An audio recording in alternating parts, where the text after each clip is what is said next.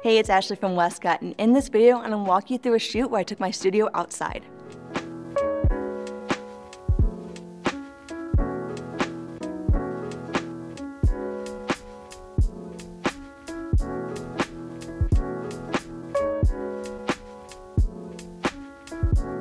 So before I get into the explanation, if you're new to our channel, make sure to subscribe to our channel and turn on bell notifications. That way you can be the first to know when we post new videos.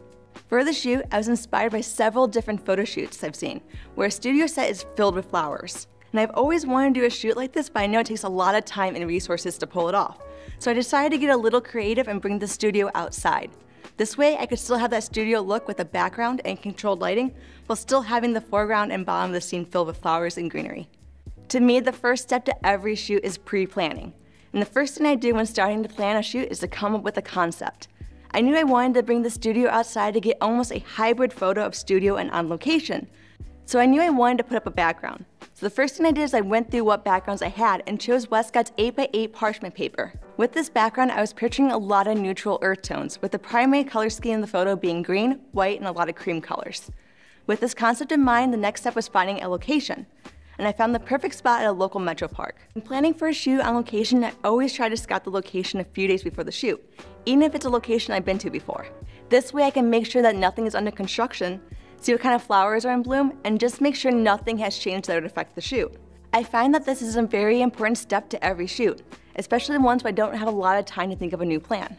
I knew with bringing the studio outside, I was gonna have to carry a lot of gear with me, so finding a spot I could easily travel to was important. Pre-planning every photo shoot allows me to focus on capturing the photos instead of worrying about the small details.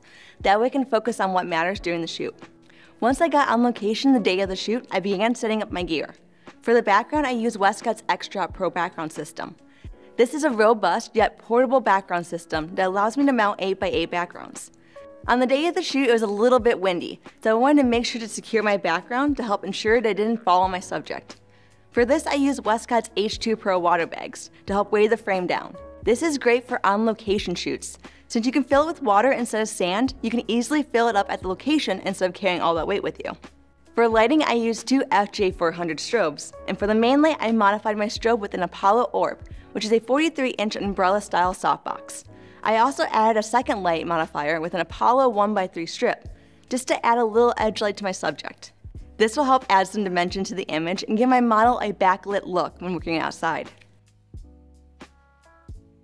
When it came to the day of the shoot, it was a very sunny day, and due to the available flowers and the direction the wind was blowing, I had to shoot where the light was not very flattering on my subject's face. I knew for this shot I wanted some ambient light coming in, to help light up the background and the flowers in the foreground, so overpowering the sun just would not give me the look I was aiming for. So I had to find a way to work with the existing light, even if it was unflattering. To fix this, I used one of my favorite on-location lighting tricks and used my main light to block the sun from hitting my subject's face. This blocks all the direct light from hitting my subject's face and gives me an evenly lit ambient exposure. That way I can control what the light looks using my strobe. In fact, because of the limited size, I was actually getting a bit of light spill on the bottom of my model's dress and on her shoulder. For the shoot, I actually kind of liked how this looked in the scene, so I used the light spill as a natural second rim light and made sure to communicate with my model and let her know when she needed to move back or forward to make sure no harsh light was hitting her face, while still getting a bit of that extra rim light.